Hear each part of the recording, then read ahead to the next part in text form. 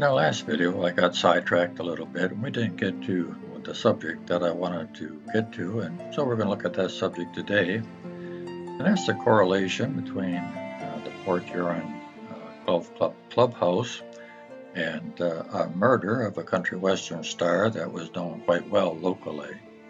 If you recall, the clubhouse was foreclosed upon and it was sold to some folks in Muttonville, Michigan. I believe they were Polish immigrants, but I'm not real sure.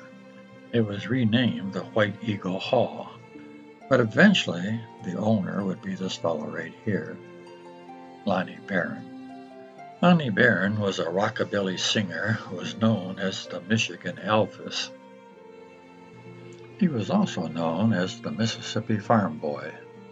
It's been written that Lonnie Barron was born in a one-room cabin on a cotton field in the northern part of Louisiana. Lonnie's father was a sharecropper, which did not make things too easy for the family.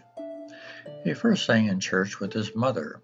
When he was just 12 years old, he got himself work with his neighbors so he could pay for a guitar that cost the then princely sum of $4.98. It was from his roots to Mississippi that fans came to know him as the Mississippi Farm Boy.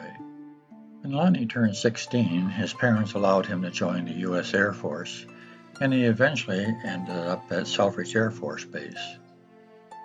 During his free time, Barron worked odd jobs, hitchhiking to country music shows in Detroit.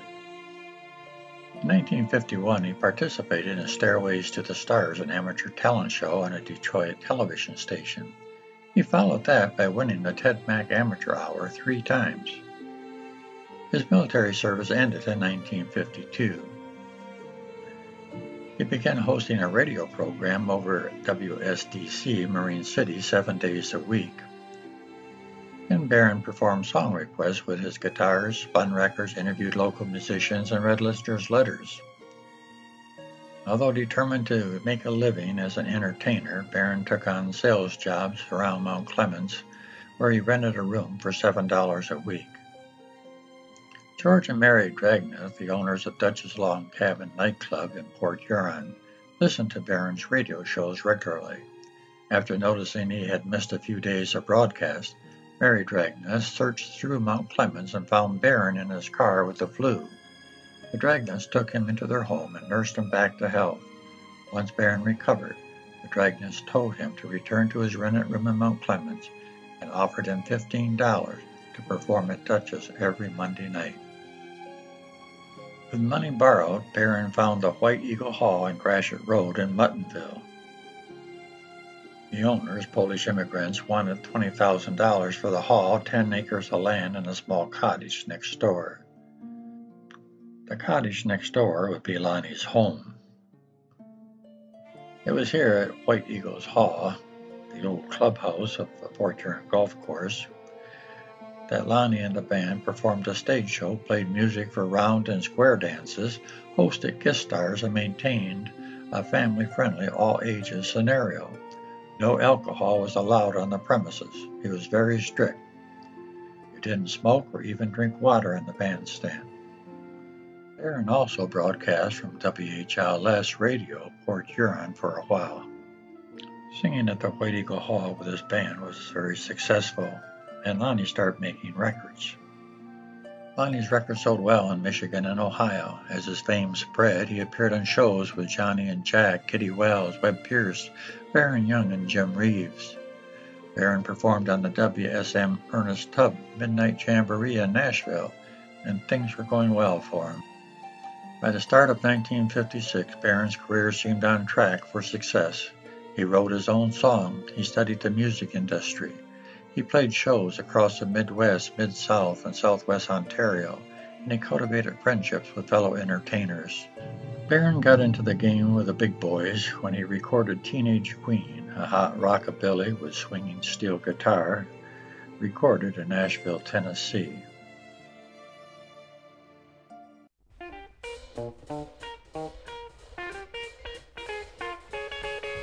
Teenage queen, now 18, a year ago was 17. But we put those blue jeans aside, 'cause she's gonna be my blushing bride. At 17 we were having fun, a dating and dancing on the run.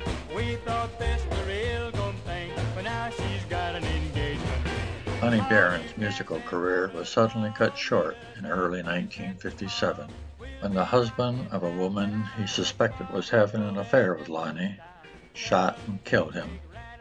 The newspaper reported friends of the victim as saying he did not have an enemy in the world, but that means what it usually does in the papers. He did, one with a gun. His name was Roger Fetting, a jobless carpenter who confessed to the murder. Roger's wife was a great fan of Lonnie, and she wrote Lonnie love letters, but Roger found one she didn't mail. End of story. Here's a headline in the Detroit Free Press. It says he shot singer for dating his wife. And here's a headline in the Port Huron Times-Herald. Fetting admits killing, held on manslaughter.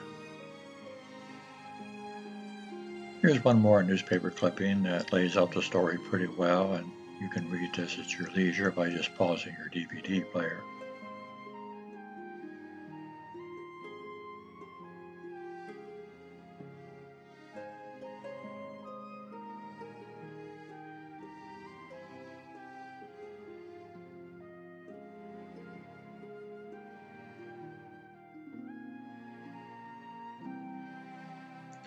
Lonnie Barron's body lied in state at the Robert Harley Funeral Home in Port Huron. Most of us remember this funeral home, as it was years later, as the Elliott Funeral Home, and that's the hospital in the background. It's reported that over 3,500 fans passed by the funeral home to pay their last respects to Lonnie. He was dressed in a white gabardine cowboy suit with red piping, which had become his trademark. His body was then taken to Richton, Mississippi, near his father's home where he was buried.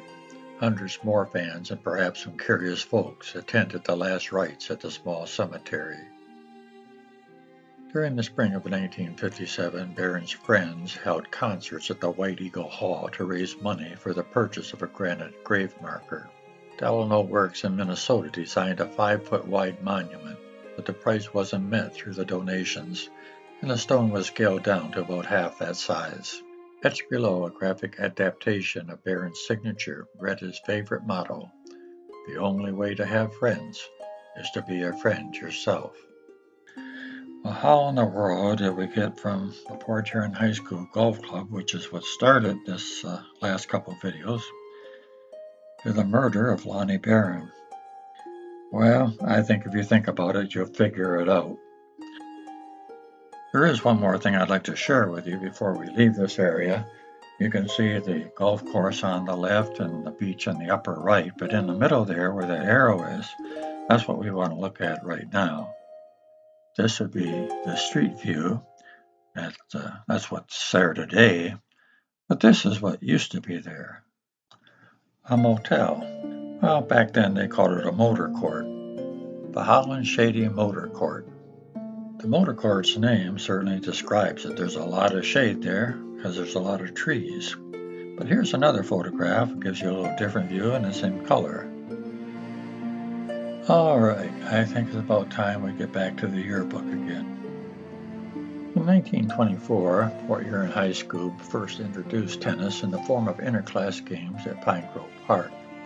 This was played senior versus juniors and included both girls and boys. It wasn't until 1930, when Port Huron High joined the Southwest Michigan League, that a formal boys tennis team was formed. A steady team wasn't fielded until the Eastern Michigan League was formed in 1945. Once that happened, Port Huron High School had steady competition and coaches. The team had only 4 tennis courts in town they could use. The tennis courts they used are White Park, Pine Grove, Gratiot Park, and Lincoln Park. The one you're looking at here was in Pine Grove Park.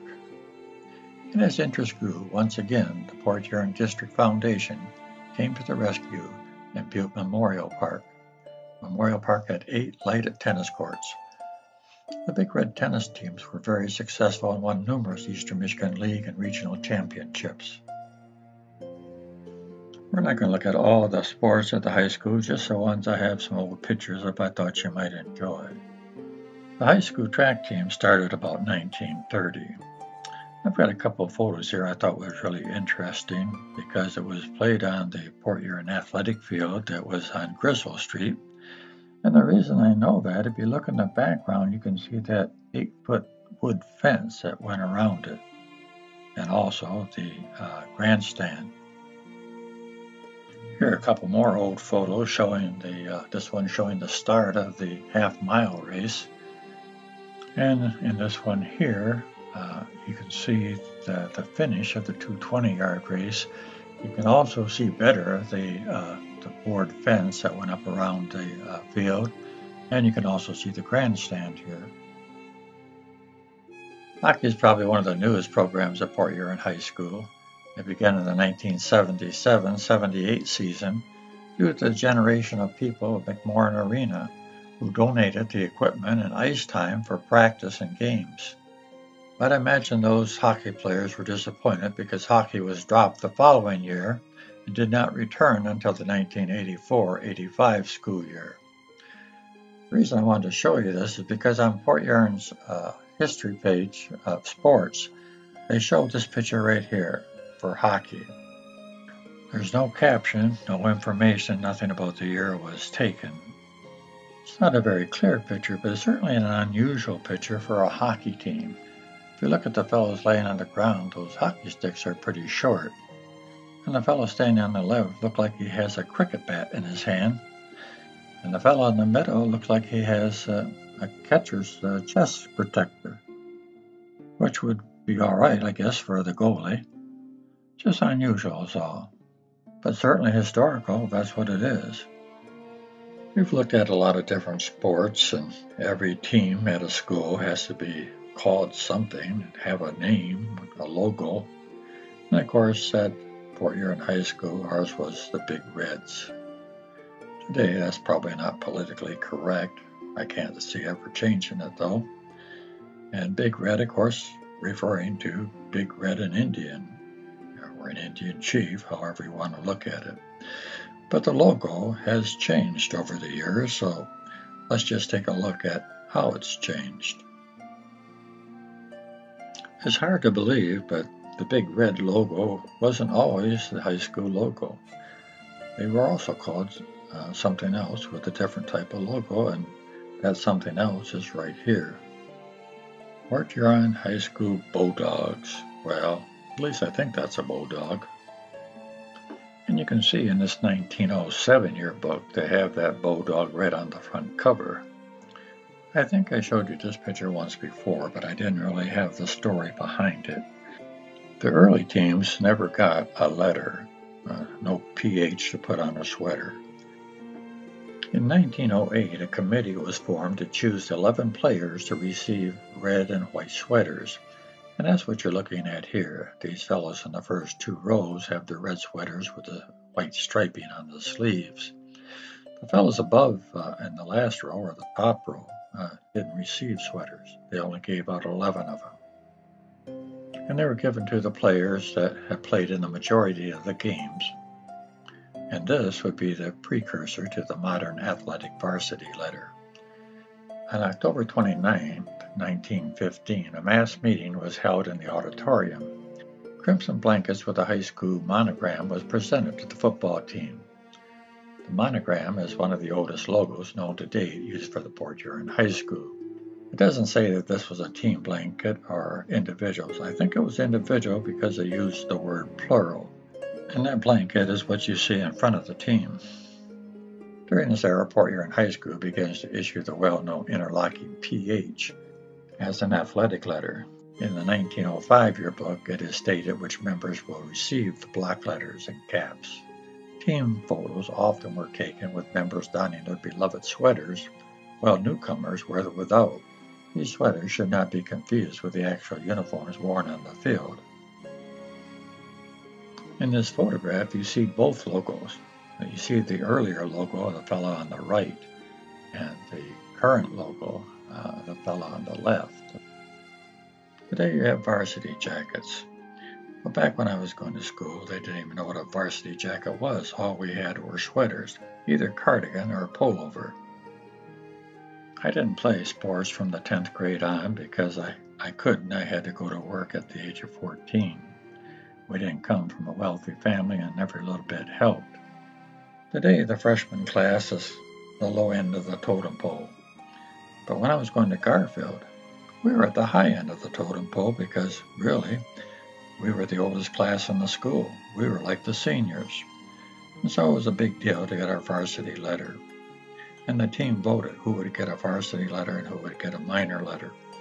I think we all voted for all the guys to get varsity letters. And most of the fellows at Garfield had cardigan sweaters with the G on the side. Green cardigan sweaters, white G on the side. It was cool. Of course, that letter is only about half the size as the varsity letters are today. Join me in my next video, and we'll see what there is to see.